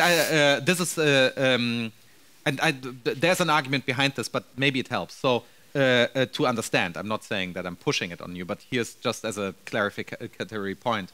So the brilliant comedian Louis C.K., who has this TV show called Louis anyways, and on that TV show, so he's the best comedian, that's the assumption, and he is. And in that show, he is having breakfast with his 2 children. And they're absolutely brilliant too, and which he figures out over the season, whatever. And then one of his daughters says, "I know a joke, Daddy." And Daddy says, "Well, look," basically says, "I'm the most brilliant comedian in the world. Whatever joke you're trying to tell me, I will either already know it or know why it's not funny. So you will never make me laugh with a joke, okay? I'm the Hegel of jokes." And then the child starts this joke, and the joke goes like this. Who did not let the gorilla into the ballet? And Louis immediately starts laughing because he has no idea, and it's so funny. Who did not let the gorilla into the ballet? And then his daughter says, whoever was in charge of that decision. And I think that's, so for me the question whether something is a fact or hallucination in the more ordinary sense of the question is perfectly empirical. I don't think it's a philosophical question. It's a piece, I can only answer this piecemeal. I don't think there's a broad distinction between fact and fiction or perception and hallucination, such that if I only know what that distinction is, it helps me orient myself in my empirical inquiry into what is the case and what is hallucinated. But then you have the next question. What do you mean by empirical? Yeah. You don't mean the swap kind of thing. No, I don't mean that at all. What then do you mean? Yeah. By empirical, I mean our activity of distinguishing between true and false belief. That's how, this is how my notion of empirical here is as thin as my notion of fact and of existence. Yeah. I don't mean by empirical opening my eyes or running an experiment or collecting data. Then we go. I mean, we go back to the question. We were still busy with the question fact fiction, but it leads to a question of, indeed, we already hinted that, you already hinted at this, your vocabulary, and I think there was, in one of the questions was also about this. So you hate all that, metaphysics is out, ontology is in, and metaphysics has invented all this vocabulary of, you know, existence and facts and substance and accidents and all this rubbish, you know. Now, it seems that there's a problem with you, and I'm inquiring about having to write this book. And funny enough, it reminds me of Heidegger, whom you don't want to be associated with for very good reasons, who said that his philosophy is so new, is about such new thoughts, that he had to invent this Heideggerian fake vocabulary. But somehow you seem to be in the same boat. I mean, you use all this vocabulary, but then you say, no, it's very thin, it's very thin. It's empirical, it just means, you know, anything. Facts means everything. Isn't this a problem for you? But shouldn't you have used, indeed, new words, not empirical, but shrimpirical, or whatever? Is this indeed a problem for you? Or? Well, I tend to use, as often as I can, non-philosophical vocabulary. So even a fact is not a philosophical term. No. I mean, there are philosophical interpretations of the term, but it's not necessarily a philosophical term in the strict sense. All sorts of people throw the word around. So I'm trying to use, in the book, I'm trying to just speak a language without thinking about the sociology of it. Like, if I say this word, then people will think I'm a phenomenologist, and if I say that other word, they will think I'm that or whatever. So I'm not addressing, if you like, the philosophical audience on that level. I'm just trying, it has more the shape of Descartes' Meditations. On that level, you know, Descartes sat down and he's like, okay, let's settle that. I mean, there's all this scholasticism. This is the spirit in which he writes the Meditations. There's all the scholasticism. I'm aware of it. I like it somehow, but then I also don't like it. So let me sit down and just figure it out. So this, and then he sat down. This is more the attitude in which it's written. Let's just say things and see where it gets us, rather than care so much about. But the one important thing is that the thin vocabulary. Okay, so here's roughly how I think about this. So there is a profound methodical question, a metaphilosophical question. So what do we even think is philosophy? I mean, I think this is really at stake also in this exchange. I think what's going on is something like this. So I don't think, like many philosophers sometimes do, Wittgenstein every once in a while thinks things like that. But people have believed that our ordinary vocabulary is somehow fine. If things are good, as long as you're not at all a philosopher, all right. But then everybody constantly is a philosopher. The physicist is a philosopher. Everybody on the supermarket, in my supermarket, is a philosopher. So everybody already is a philosopher. So you can't come up with the idea that there's a good, commonsensical, ordinary language, and that this gets distorted by philosophy. That purity doesn't exist. Philosophy is already there because the language has a history of millennia infected by philosophy. That goes into it. So that pure language isn't there. But I try to speak a language that's there and purify it from the metaphysical surrounding. So it's a form of therapeutical philosophy, but one which is more optimistic about philosophy. Many therapeutical philosophers, you know, the skeptics in ancient philosophy, the Wittgensteinians, etc., they hate philosophy. They think that philosophy shouldn't exist. I love philosophy. I think philosophy is great. Why? Because it helps us getting a little bit clearer about the philosophical vocabulary that we already employ. Then the next question, which again leads us from this question, but I think it's just an important question. I mean, we have talked about your enemy here, but who's your friend? I mean, who are you talking to in this book? Because you talk about common sense vocabulary. You try to phrase the book without too much technical vocabulary. Indeed, the vocabulary you do use, you have a list at the end, which I think is very uncommon for German philosophy, if I may say so. I mean, Heidegger should have done, but he probably couldn't. But so it's a very maybe the whole lecture went very quickly for you, but if you read the book, it's very accessible. You can really follow it step by step, like maybe the Meditations of Descartes. So is the book written for, let's say, the common sense, the common audience, not for your colleagues, or who are you talking to in this book, and why are you talking to that person? Yeah, I think that I'm talking to the widest possible audience that inhabits the public sphere and wants to be rational about their use of language. And people who are perplexed about the questions such as how does science relate to religion? How does art relate to religion? How does philosophy relate to all of this? What's the meaning of life? So the basic how do I know that I'm not hallucinating right now? I use examples from my own childhood there that I never forgot, philosophical examples such as I went to school, a drop of water fell into my eye, and I saw a street lantern twice. It was double due to the optical effect. And then I wondered, well, if I now see two, had I always seen two lamps there, I would have judged that there are two lamps. So why do I think that there's one lamp? Okay. So how do I choose between one lamp and many lamps then? It seems arbitrary, etc. So, and I think those are perfectly natural questions. I remember I once gave a similar topic to a wide audience in Germany, and a child after this said, "So are you saying nothing is bigger than everything?" And then I said, "Yeah, that's kind of what I'm saying." And then she said, "I've always been saying that to my mother, but she doesn't understand me." And I think that the child was perfectly right. I'm 100% sure that her vision of things was exactly the kind of vision that I had in mind. And she put it like that. Nothing is bigger than everything. And so she saw that at some point or other I would accept this premise, which was a very important premise for her. And finally someone gets it. And this is how I think that the philosophical questions are as natural, and I think that professional philosophy, even at its best, sometimes forgets the simplicity of these questions. So, and I want to bring them back. That's also another sense in which I want to be a realist. Even though philosophy has become very complicated and professional and great at that, okay.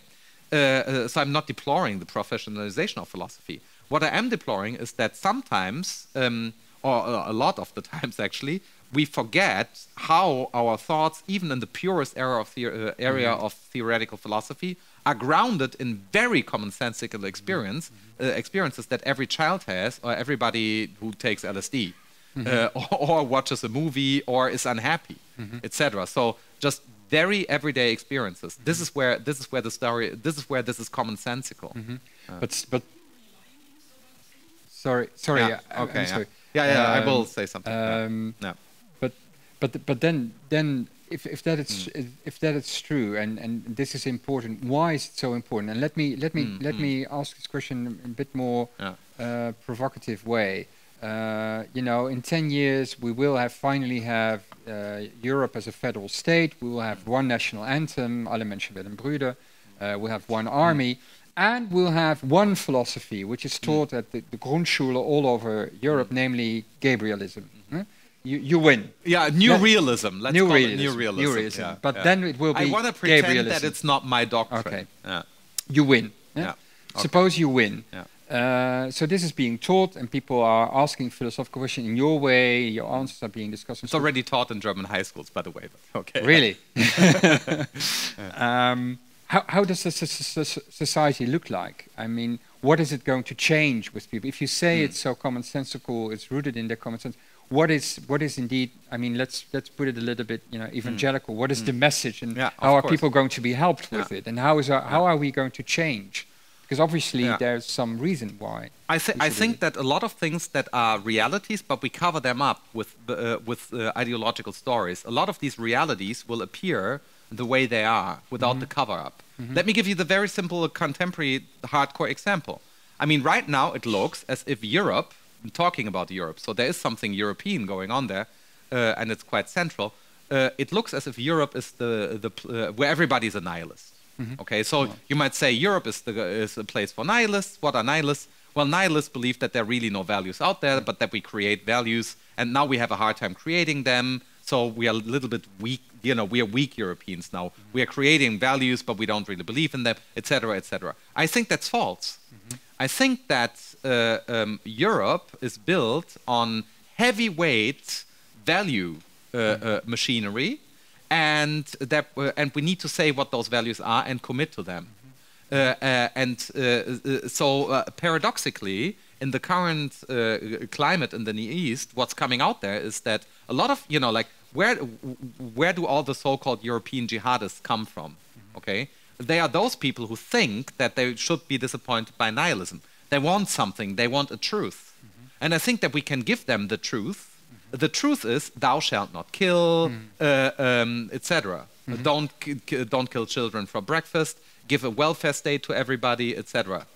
So I think that the many European values that distinguish Europe as a place, you know, make your cities look like museums, etc., etc. Those values are there, and we need to accept them as realities and not pretend that they're mere helpful constructions, etc. So this is the realism, I think, in this view will help us see realities that are already there, and it makes it harder to think of politics as a system of manipulating people into actually false beliefs. If truth and fact and realism, etc., if those are the important words for our describing what we're doing in philosophy, if those are the big words, then then we have a problem with lying and manipulating, which we should as philosophers, I think. But now look at the recent history of philosophy, the last 100 years, starting with Nietzsche and maybe earlier. People wanted to say that lying is not that bad. I mean, Nietzsche is a philosopher. He's trying to tell you lying is not that bad in philosophy. He's lying all the time. You know, he doesn't say a true word. And I think it's outrageous. I don't want to say it's like, oh yeah, but it's so beautiful. It's beautiful, all right. But it's a system of lies, and I think this is the message. The message is truth will make you free. Wow, we'll come back to that because I think but this is very important. Message, I give then it's you get. I know it's wonderful. So let's get back to the moon. Okay. The moon example. So we have different perspectives. How can you still talk about facts then? Okay. The moon is a good. The moon is a very good one. The size of the moon, because here's something that also keeps me going in a very similar context. Specks and stars. So you look at the night sky, and there's a sense in which you don't see stars but specks. Why? Because you can cover up what you see with your finger, but of course you cannot cover up a star with your finger. So many phenomenologists have concluded that you don't really see stars but specks of stars. Okay. So epoche, whatever, you know, we never get to the stars themselves. Maybe there aren't any stars, but they're only specks. And now the moon example is an interesting version of that, because while you stand on the moon, you can cover up the Earth with your hand, but not the moon. So suddenly there's a sense in which at least the moon appears to be smaller than the Earth. And that is why, and that is why the sense in which the moon is smaller than the Earth, the sense in which the moon is smaller than the Earth, has to be an aperspectival fact that we can only grasp through perspectives. But the perspectives that we employ in order to get to the truth are mere vehicles. So here's one way of looking at the meaning of the word empirical in this context. What would it mean to empirically figure out that while standing on the moon, that living on the moon forever, that the moon is actually smaller than the Earth? What would it mean to figure this out? Well, it would mean to employ reasoning, for instance. You would do the kinds of things that a physicist and a geometer on Earth, you know, like an ancient Greek geometer who figures out that the Earth is round, which they did, of course, what they would have done. So you take the evidence and collect it. So being empirical here does not mean opening your eyes, because that will mislead you, most probably. It means collecting all the data, using valid inference patterns, and then figuring out how things are. Might we be wrong about this? Yes, we might. But I think that this was the background of the question. Who decides what then is the right perspective for there to be, you know, what an empirical fact is? But because the notion of empirical fact means somehow something we can determine, indeed something we can infer. But if in a world, well, there is no world, but in your world where there are only perspectives, who then decides about the right perspective? How do we do this, and how is this contained? But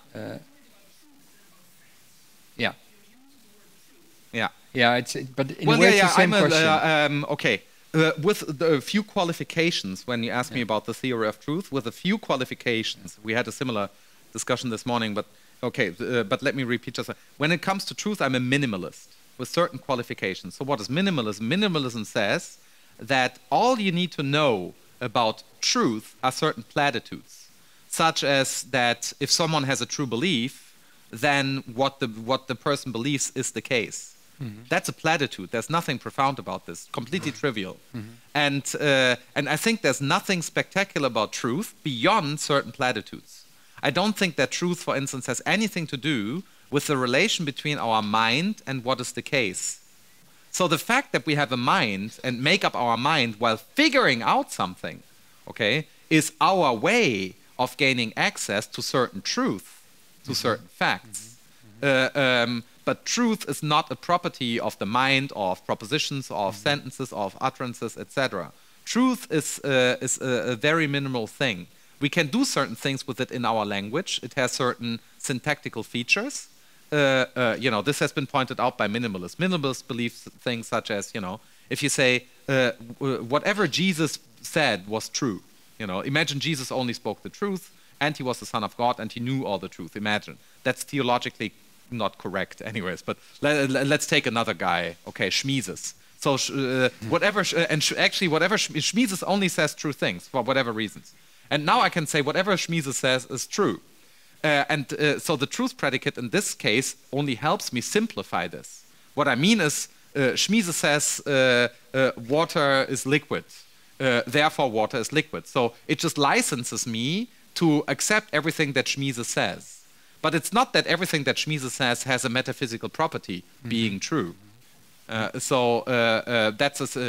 can do certain things with the truth predicate in our language, and the truth predicate exhibits certain patterns that are utterly minimal. They are platitudes.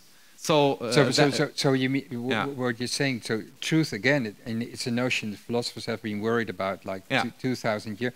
Again, you say. You don't worry about it too much. Yeah, there's nothing to be worried about.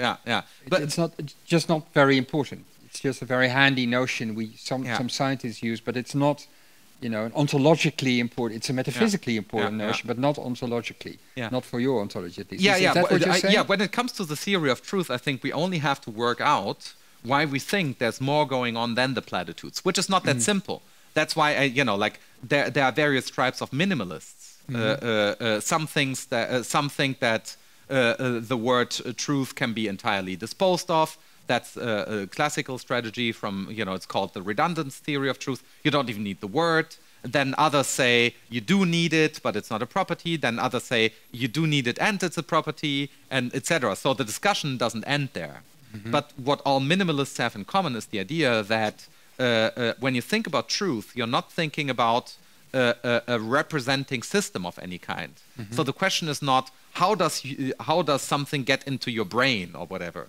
So that's that question becomes completely secondary. Yeah, you do teach epistemology. I mean, traditionally epistemology is indeed about the way our knowledge relates to the world. Exactly. What do you teach your students then? I mean, about the notion of truth. Well, platitudes about how the word knowledge works. For instance, everybody in contemporary epistemology that I know of agrees that the verb to know has a feature that we call factivity. It's quite trivial. It means that if someone knows something, then what they know is true, is the case. If I know that it's raining, then it is raining. From the fact that I know that it's raining, it logically follows that it's raining. That feature is called factivity. But now you might be confused about this, because you can say, but how do I know that I know? So I need arguments to the effect that the question, how do I know that I know, has nothing to do with the question, how do I know? So this is what I teach them, to sort out the various elements and to draw distinctions, for instance, between knowing and cognizing. So you can for instance, I think that knowing is not a mental state. You could cognizing is. I now cognize you, meaning my organism, etc. There are all sorts of things going on that allow me to have a mental appearance as if of you from here.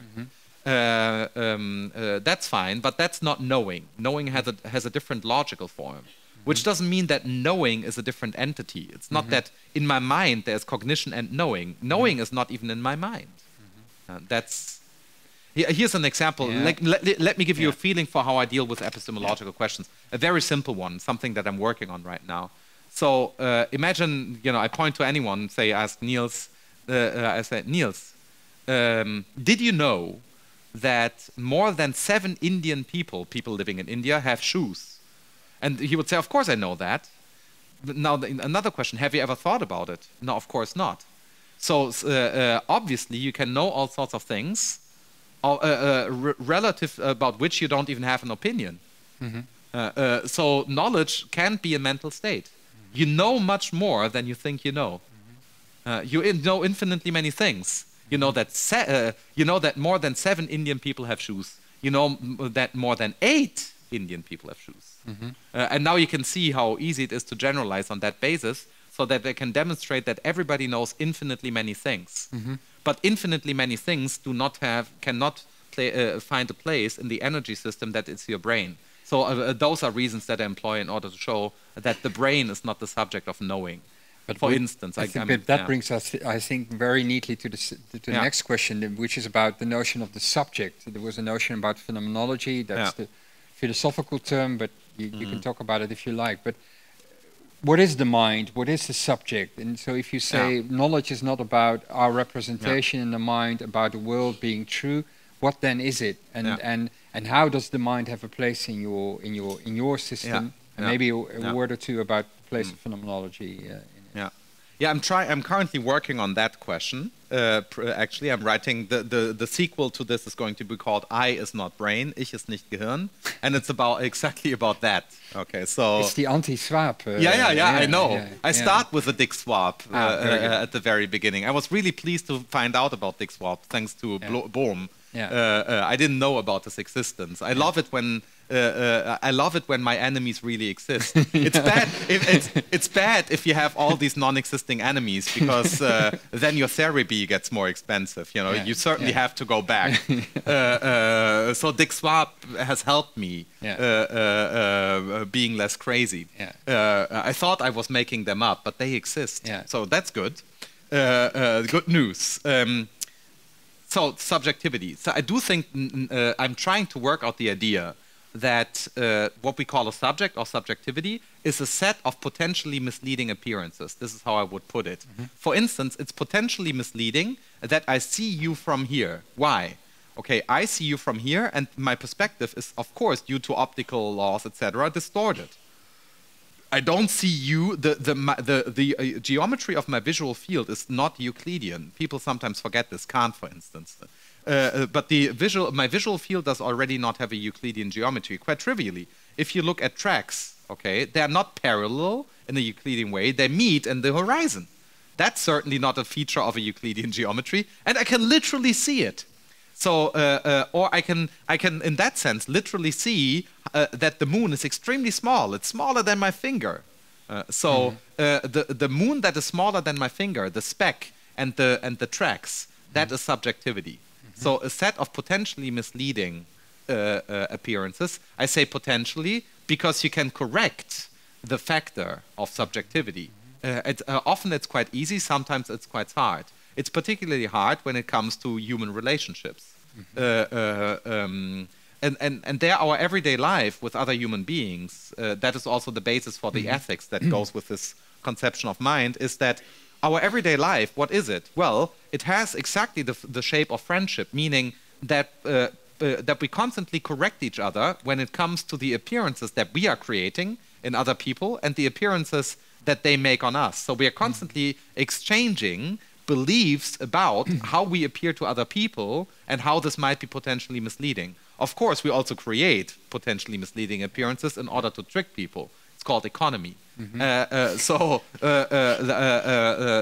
also going on. But that is so subjectivity is there, but it's a set of potentially misleading appearances. That's the idea. So you are no self theorist? I mean, isn't that very strange? Because I have the distinctive feeling that I am sitting here, but now you are telling me that I'm wrong. How can you do that? No. I'm very happy. I'm not saying there's no I. I think that the sense, you know, it's true that I am sitting here, meaning I equals a set of potentially misleading appearances. I can tell you. I don't experience it as potentially misleading. I mean, in my experience, I am sitting here, just period. Nothing misleading about that. So this is my Zinfeld. Why are you now destroying my Zinfeld? Well, if you mean by I, you know, case, then you are sitting there. And now you can say, but whose case? And then I would say, well, you probably mean something like a temporal slice of a four-dimensional object that was born at this particular, and then does that exist? Oh yeah, that exists. So I wouldn't doubt that. But then there's of course the philosophical question of I when I say the subject, and then I mean something like whatever holds my mental life together. So that's the Kantian conception of the I, whatever holds my mental life together, so that I don't suddenly, that I'm not in Being John Malkovich. So Kant tries to argue that we're not in Being John Malkovich. You know the movie where you can slip into John Malkovich's mind. So it's not the case that suddenly, it's not like I'm seeing you now, and then suddenly I'm the king of the Netherlands and I see my wife. And it comes into my mind, and then I'm back into this movie. It's like, oh my God, where does that come from? Like, so the unity of my mental life, that's what Kant calls an I.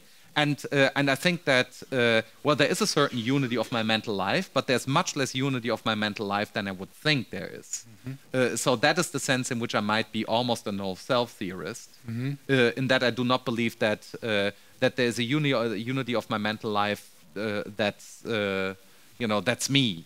Or whatever. But that is maybe this is a meta question to this, but I'm wondering so if I really get your realism right, because I mean, as you say, unicorns exist, whatever exists.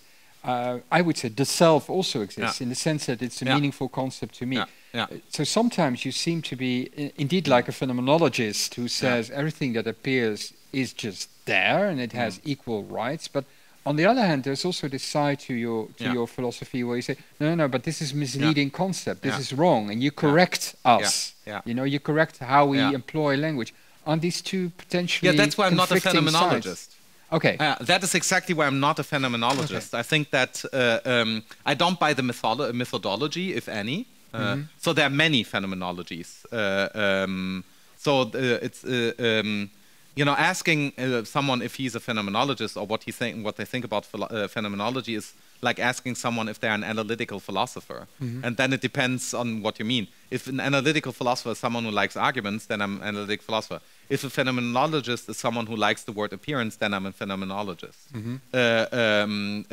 If a phenomenologist is someone who believes that Husserl is right about anything, then I'm probably not a phenomenologist. If a phenomenologist is someone who thinks that Heidegger is a philosopher, then I'm not sure if I'm a phenomenologist, and etc. So it depends a lot. I think you're very sure. But I'm actually, but I wanted to be nice to the. I don't want to shock you. So there a lot depends on what you mean by phenomenology. But you gave it the meaning now that, which I think is an interesting one, that phenomenology means treating all appearances on an equal footing without judging them to be so or not so objectively. That would be a reading of Epoche, which I think is a good minimal reading. And then I'm not one. What I'm saying is that all appearances exist. They all equally exist. But I'm not saying they are epistemically, so when it comes to knowing and believing, on the same footing. I wouldn't believe that. I think that when it comes to the size of the moon, physics is more helpful than my vision, for instance. I would ask physicists. But when it comes to the question whether the moon really exists, I would not ask physicists, because a real physicist, I think, in my understanding of physics, a real physicist will have to tell you, I'm sorry, but the moon doesn't really exist. I think that physics has problems with entities such as the moon. So in my understanding, they would break them down in particles. They will break it down. We'll have to break it down. Energy or whatever. So there are good arguments in contemporary analytic metaphysics to the effect that the sun doesn't exist as a physical object. Why? Where does the sun begin? Is the sunlight which hits me right now part of the sun? Hard to say no to that. But if it is, then the sun begins here. Do you want to say that the sun is the object which stretches from there to here? That's odd. You see, physical entities like the sun or the moon are not exactly nicely delineated, which is why I think that physics doesn't even speak about them, technically speaking. They speak about something else. So you see, that's the. So if you ask me about, I think our belief in the existence of the moon as an object is already lies at an intersection of different fields of sense. It's the combination of our fields of sense of ordinary vision, the history of our beliefs about the moon, and physics. And are we all talking about the same thing then? That I think is a related question. Oh yeah. This is the Vesuvius example with which you start again. Yeah. Because the physicist, in a way, doesn't even speak about the moon. The moon doesn't exist. For me, it does exist. And if you're then talking about the sun, I mean, if the sun doesn't exist, why do I go on holiday in Italy? I mean, exactly. So can you actually speak about the identity here? Are we all speaking about the same thing here through these different contexts, through these different zinvelden? How does your theory allow for that? Or aren't we? Are these different perspectives on the moon, or are these just different perspectives? But then, I think, where's the moon? I think it depends on the example. But when it comes to the moon example, I would say it's all about the moon, because this is how we have been speaking. But now the question is, how do I think about this? So this is a question about aboutness, intentionality. So how do I think about aboutness? And then I would say, well, I'm an externalist here. So I think that the real question is, how do my beliefs about certain gravitational forces that hold this object together, my beliefs about the history of the moon, my beliefs such as that the Latin word luna has the same meaning as the English word moon, etc., etc. How does all of this gravitate around the moon? And then I would say, well, it does if there is the moon. And now you ask me, but what is the moon? And then I can say, well, and now I will always give you truth about the moon under some description. I will never give you a description-free encounter with the moon, the naked moon. I would say there just is no naked moon, which doesn't say that there are only appearances of it, but no it. I think, but this is the other. Okay, that would be the worry. And also, I think this is the other enemy. You've talked about, the Dick Swaabs and naturalists, but there's one other, I think, enemy in the book, and these are what you call the constructivists. Kant, maybe to some extent, because they would make a distinction between what we make of the moon and the fact that we make this of the moon, the ding an sich. Why is this also an enemy for you? And is there a distinction between the two enemies also? Oh no, that is a very good question, because on some level they're really the same. They paradoxically meet. I mean, Kant certainly, if you told him what a naturalist is in my sense, would have said, I don't want to be one of those. But then he, of course, is one of those ultimately. And the naturalist would say, I don't want to be a constructivist, but then they wind up being constructivists often, on some level, maybe on all levels. So if I'm my brain, then it's not very far. The claim that I am my brain is very close to the claim. They don't coincide. They're logically independent. But many people hold both together. So I am my brain, and I can never know how things really are because my brain constructs mental representations. I don't see you. What I see is really in my visual cortex. So it's somewhere in V5 or wherever. Okay. So my visual field is not an opening window onto you. You are really here. But then, of course, the question is, how did you get here? You're too big in order. But whatever. So let's say that it's not confused. But you see, this is where the naturalists and the constructivists, they often meet. And they think I do think that they are two sides of the same coin ultimately. Yeah. So it's one enemy. Actually. There's really one enemy. But the one enemy thinks it's a schizophrenic enemy. So. For instance, I think Heidegger is a naturalist. Oh, really? Yeah. You would say, well, if anyone is not a naturalist, then Martin Heidegger. On many readings that we are familiar with. Apart from the fact that, of course, he is a racist, if you just read his... But, Evil Pony, maybe. Evil Pony, even. But he's a naturalist also. If you look at what he actually says about nature, he gives all of nature to physics. He's very happy with giving nature to physics. But then there's nature for Heidegger, nature, and that's not nature. But nature, but whatever, that's a longer story. But so Heidegger's difficult to deal with. But so what happened, I think, in the constructivist camp? Take Nietzsche. Nietzsche is, of course, in my sense, a prime constructivist. Nietzsche is both a naturalist and a constructivist. So there, the idea is exactly so. There is this underlying reality that is absolutely non-constructed. Or take Dick Rorty, great example. So he started off as an eliminative materialist. That was one of his first papers that got him a job at Princeton, among other things, that he was an eliminative materialist, so someone who said there's only matter. And then Rorty said, okay, there's only matter, but then there's all this beautiful illusions, such as Proust literature. So he became, and Homer. So he became fascinated with the idea that even though our entire mental realm, or the entire realm of subjectivity, is a kind of illusion, probably constructed by our brain for survival interests or whatever, but we will never really figure this out because we are too stupid. Therefore, almost everything is constructed. And then if you go long enough down this road, you will start worrying about even your starting point and maybe undermine physics, turn it into just another form of language game or art. But those are related moves. Okay. And I think that they are related precisely because we think it's very hard for us to understand how there could be a world with spectators. So how I do this in the book is I draw a distinction between the idea of the world without spectators. That would be the naturalist. The naturalist says reality is the world without spectators. The constructivist says reality is the world of the spectators, no world behind it. So world without spectators versus world of spectators. And what I'm saying is, well, there are spectators and non-spectators. So I'm just combining the two. Perspectives are also real. Okay. Causality, I think. Yeah, causality is how does causality work in your theory? Yeah, that's a big question. I mean, the example was colors. I mean, colors. Yeah, let's do colors. Yeah. I mean, colors are in the mind, but they're somehow caused by light and being translated by our brain. That's a causal story. How does it fit in your theory? Yeah, the question is what is the I would ask the following question: what is the meaning of green?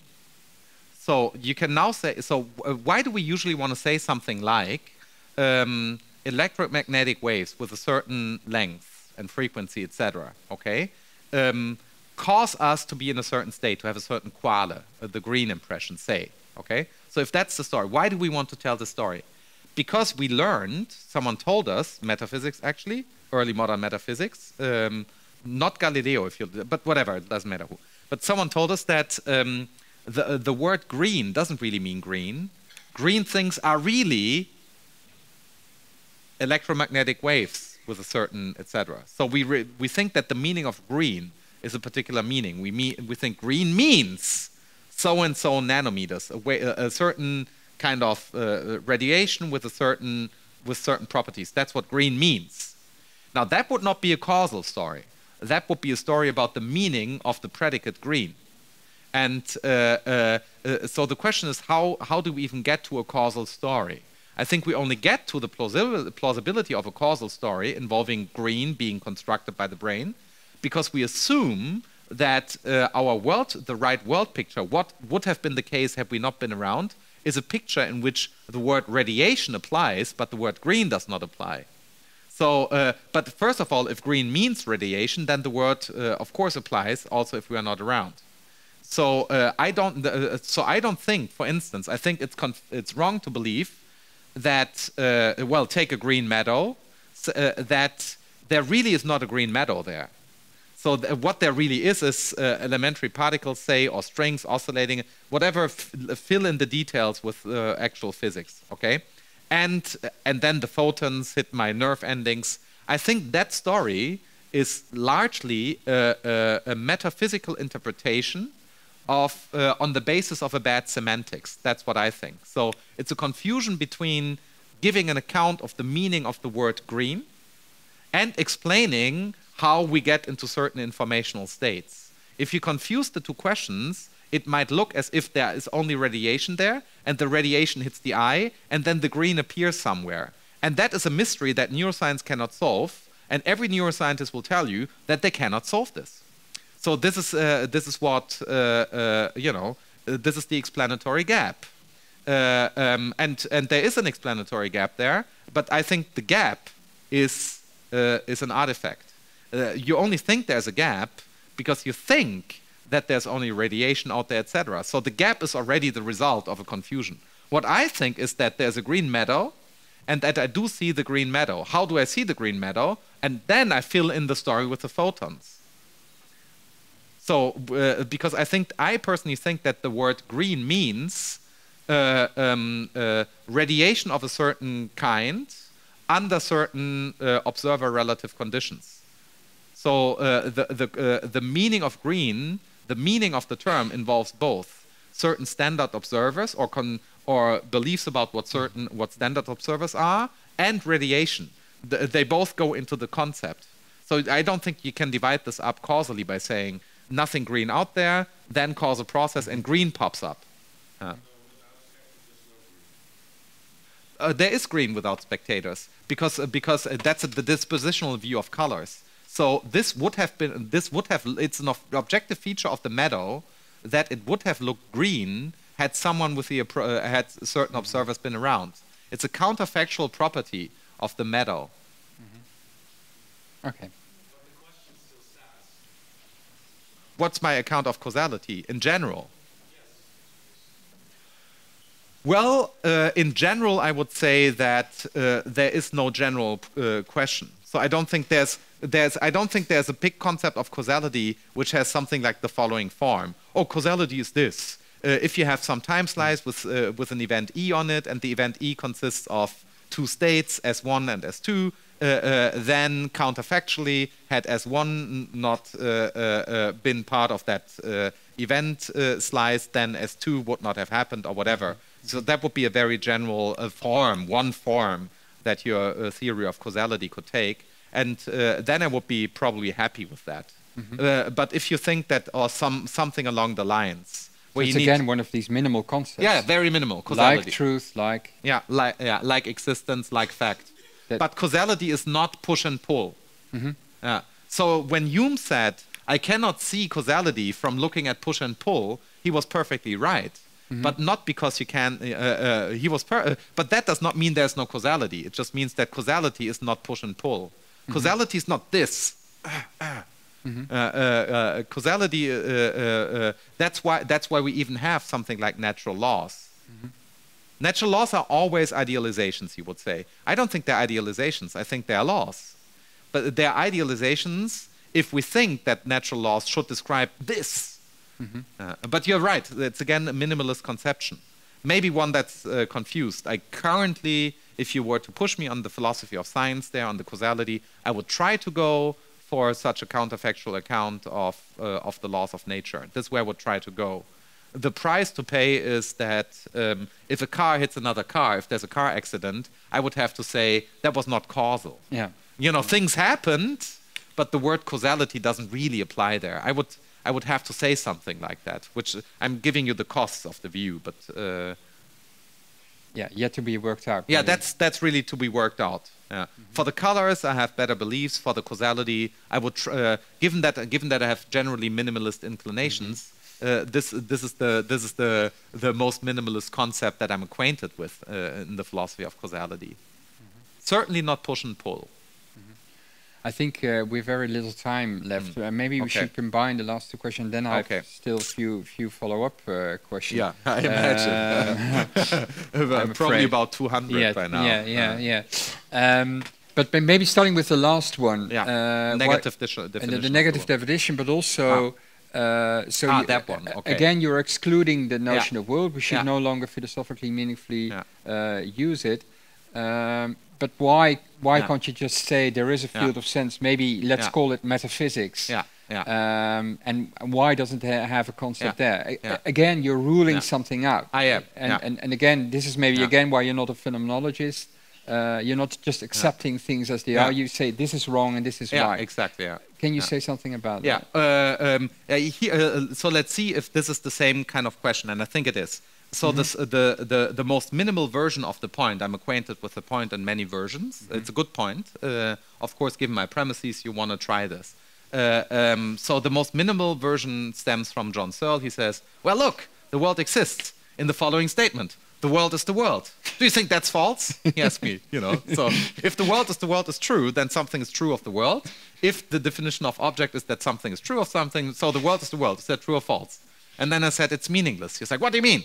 And here's what I mean.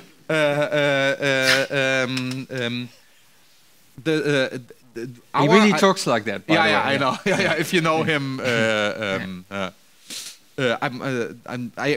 I'm only able to speak American English without an accent if I'm in full-blown John Searle mode. Somehow he's my model of English. I don't know what it's For you, yeah. Yeah, or well, whatever, you know. Anyway, so the world's the world. And here I say, well, look, there's an interesting observation by Bertrand Russell. He said that the round square is either false or meaningless. Why? Because in order for something to be identical, even with itself, it has to exist. But the round square can't exist. So the world is the world move begs the question, because John Searle is right in the following: the world is the world. I accept that. But if you disquote, if you take away the quotation marks, what I'm saying is that the following string of letters or the sound. But if you take away the quotation mark, I would say, well, but it means roughly the following. Is that's not a statement about the world. So here's another argument which is similar. That's Paul Boghossian. So Paul said, when he heard an early version of this, he said, well, look, that was his question. Doesn't the world exist in your thought that it doesn't exist? So it exists in the thought. So it exists. So there it exists. And according to you, thoughts do exist. Exactly, so therefore, you know, like it looks like now the world exists. For instance, in the thought that denies its existence. Am I not looking at the world and now I'm putting a not in front of it somehow? And then it exists by my definition of existence. At least it has the existential status of unicorns. And that seems to be sufficient according to this ontology, right? So here the answer goes something like this. Well, that is not the world that you're looking for. That doesn't help the world, friend. You can say something like that, but that doesn't help you. Why? Because imagine your idea is this: the world is there, and now you have a thought directed at the world, and that's the sense in which the world exists. It exists in the thought that is directed at it. Now, question: does the thought that is directed at the world exist in the world or not? And here you want to say yes, if the world means the all-encompassing. But then you're missing your object. You think you're looking at the world, but the world is really the entity that now consists of your thought and the world. So you would have to look sideways on. But now if you look sideways on, then there's another world, namely now consisting of the sideways on, little world, and little thought. So there will be no position from which you can manage that thought. So that you will never grasp the world, but only its uncanny doppelganger, as I said in earlier work about that. Now I don't even think that you catch an uncanny doppelganger. You catch... But okay, that's... Was this your argument against John Searle, and what did he say? That was my argument against Paul Boghossian, which he found plausible. But the heavier argument, which he found utterly convincing, was, Paul, you do know that this is what Hegel says. It's called absolute idealism. Totality exists in the thought-thinking totality. This is what Hegel calls the absolute idea. And that usually helps in America. If you prove that someone is a Hegelian... They don't want to be there. No. That's like... But this entails the ontological argument. Okay. Not an evil German. You don't want to be. It's an evil German thing. Hegel, you know. So, but apart from that, I think when it comes to the world is the world, then John Searle bought it. He also regularly gives a paper with the following title: "Why We Live in One World at Most." And he never said what he meant by at most. And I think that John really knows that there are paradoxes of this form, which is why he kind of wants to drop the world word. But he wants to have room for what you call the negative conception of the world. In an edited volume that just appeared with Suhrkamp in Germany called Der Neue Realismus, the New Realism, it's about people who are thinking along the same lines. And Umberto Eco has a paper in that volume who's also part of this discussion, and it's called Negative Realism. And he defends that view. What he is saying is that, well, then by the world, let's just mean whatever resists. Okay. Well, I'm happy with that. But if you now unify that concept, then you will be prone to metaphysical illusions again. If you now think that everything which resists in that sense, okay, which has this negative side, not me, okay, if world is not me, okay, then not me will not be unified. Because it's not a property of not you that it's not you, okay? Yeah. Okay, yeah, now No, I think it will get you into in the end. But but the arguments that I have given, don't lead there. Okay, so I haven't shown this. This would be an independent discussion. But I think that you will come back to the position, because in the end you will say something. Because in the end I will ask you something like this. But is there a domain in which your unified negative world and your thought about it are related? And now you better don't say no. Okay, because otherwise you are not related even to your negative world, not even negatively, as it were. Okay, and then I would say, well, does that domain exist? And now you're back into my game, because now you have an all-encompassing domain consisting of you and not you. That's Fichte's problem. Remember, Fichte tried exactly that strategy. Fichte in 1794 tried the strategy that you call negative world against Kant. Fichte saw the same problem. He saw that world doesn't exist according to Kant. And Fichte said, okay, let's do it exactly like that. Let's say I and not I. The world then is not I, and I am I. And then Fichte saw, but here's a problem. I and not I are part of a larger superstructure. And then Fichte said, okay, let's call the superstructure absolute I. And then he went away. And he thought he could get away with this. And this woke Schelling. And Schelling said, Fichte, that doesn't work. And he pointed out exactly that. And then Fichte revised his view famously, in particular in 1804, in his famous Wissenschaftslehre 1804. He says, okay, here's the solution. I will not call it absolute I, because now I have two eyes and I see that. I will call it being. And then Schelling said, call it whatever you like, it's still incoherent. And then he died. He tried a few other words, light, etc., but you know, he didn't solve the problem. At the end, I think we have to stop. Actually, we should have stopped, but we still have a few minutes. I think I want to get back to the European Union. And, okay, that's good. Let's end there. And alle mensen willen broeder and all of that. And indeed, the question: what does your philosophy, if it's taught at the Grundschule all over Europe, what does it lead to? And then you came up with the answer: value realism. So there are these European values, and they are real. They are there. That I think is very interesting. How do we get from the world does not exist to this kind of belief in absolute belief? I think in really existing values. Definitely, absolutely. Can you end with that, maybe? So the world does not exist theory undermines a lot of the force of anti-realist arguments in the theory of values. So a lot of the arguments, here's something that many people take very seriously in ethics or in meta-ethics, whatever, however you want to divide the field up. But many people in contemporary ethics take John Mackey very seriously. He wrote this famous book, Ethics Inventing Right and Wrong. And Mackey said that there cannot be any values because whatever there is physical or natural. Values are not physical, they are prescriptive, so they can't exist. I never found this convincing in the slightest, but many people have the impression that they have to respond to this. This is really deep. I think there's nothing deep about this, but many people have found this very deep. And it's driving a contemporary anti-realist account of values. You know, like if you look at Harvard constructivism in practical philosophy, Korsgaard and Schmorsgaard, what they believe is it's full of, the Harvard is full of these people, and they all have beliefs of that form. Okay, so values can't be out there, as they put it, but we have to construct them so they're somehow made by us, and then there are all the moves. How do you then say they don't exist? So you have to come up with a theory of the existence of values that we have produced, but that nevertheless somehow exist, and then you get into really ontological trouble. But you only got there because you were a believer in the world in the first place, and you had a certain worldview.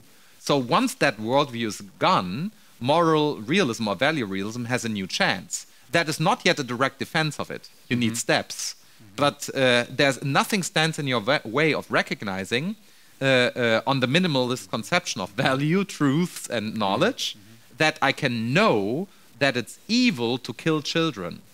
Nothing stands in my way of knowing this if I'm done. That's not yet a justification for it. So you might ask me, how do you know this? And then I would say, if you don't know that, you have a very serious problem. You don't have a cognitive problem then. It means you're an evil person. So making a mistake in the moral realm is not an ordinary mistake. It turns you into an evil person. So Hitler was wrong in the moral realm. Turns out he's an evil person. So cognitive mistakes in the moral realm have a different shape. They have the shape of evil. But now we think that we shouldn't use words like good and evil because we think it's somehow not tolerant. But I think that we only think that out of fear. We think that very dangerous people who we think are really evil could be more angry at us if we call them evil. So we pretend that we don't think they're evil. You know, we're like, oh, you're not that evil. Because we want them not to be that evil. But they're exactly that evil. Fill it out. Okay. The contemporary world has... Next year you're coming back and you're going to tell us how your book is going to convince the jihadi guy who goes to Syria why he's wrong, actually. Yeah, what he's looking for in Syria he can find here. Yeah. That is, by the way, they're looking for the caliphate. Where was the caliphate? Well, in Spain. Yeah. It worked out quite nicely. Yeah. It got us the Renaissance. So I love the caliphate. Caliphate's great. No, it's one of the biggest achievements of humanity.